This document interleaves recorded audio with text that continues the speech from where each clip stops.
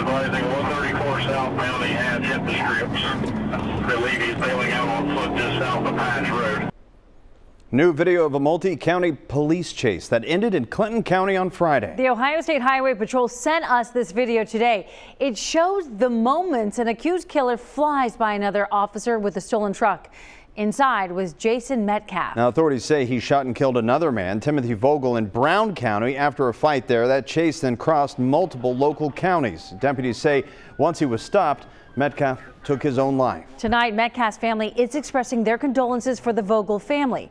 And as Kendria LaFleur reports, they can't help but wonder if they could have prevented the loss of 2 lives. I just know that the end result is a horrible tragedy to 2 families, to a community, and really just another tragedy in our country. Greg Metcalf says his brother Jason was addicted to drugs like meth and heroin.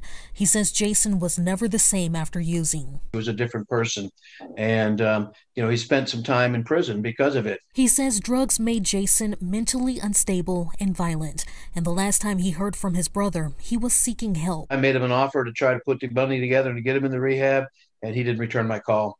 And that was the last time I heard from him. And he shot him. He came out and made me get out of the truck with the same gun and stole my truck. That shot killed Timothy Vogel. A chase followed through multiple counties, ending when Metcalf turned the gun on himself. Wondering, we always second guess, how could we have helped and what could we have done?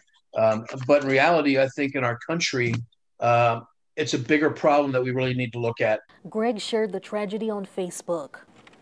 Opening up about Jason's struggles with drugs online, he says it played a role in his behavior that day, and he hopes this will help someone before it's too late. Drugs controlled and consumed his life. Brown County's Board of Mental Health and Addiction Services says drugs often correlates with crime. We have definitely seen those who are arrested often have addiction issues. Meth, heroin, fentanyl, and opioids are some of the main drugs being used. Depending on the frequency and the potency of the drugs that they're using, you can definitely have brain chemistry changes. In essence, you're frying your brain. Greg describes addiction as a disease, one that took over his brother and ended in tragedy. He says a discussion is the first step towards prevention. And maybe can do something to save one life, one family from going through what we're going through, what Timothy's family is going through. Kendria LaFleur, WCPO 9 News.